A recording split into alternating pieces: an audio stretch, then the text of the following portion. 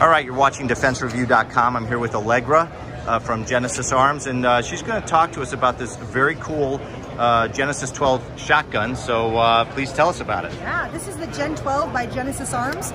This is a DPMS Gen 1 patterned AR-10 lower. It is a true AR-10 lower with our 12-gauge upper. The unique thing about our platform is there's no gas system at all. It is all short recoil. So the barrel reciprocates inside the handguard. Nothing is touching the muzzle at all. That allows us to put a blast can here. It also allows us to put a suppressor on there, just like this here. Okay. So this suppressor here is, you can just direct thread right to the end of our muzzle device. Okay. And that's the Taran Tactical version. Yes, this is the feature shotgun in John Wick 4. Taran Tactical and Genesis Arms partnered together to develop this. It's in key mod.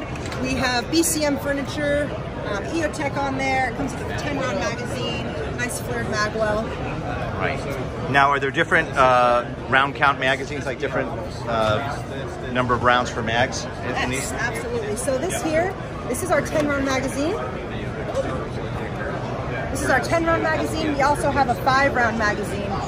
It's a little bit shorter. We have a 15-round drum that is in prototype right now. We also have a +2 extension that can go on the end of both the 10 and the 5-round mag, making it a making it a 12-round or a 7-round magazine.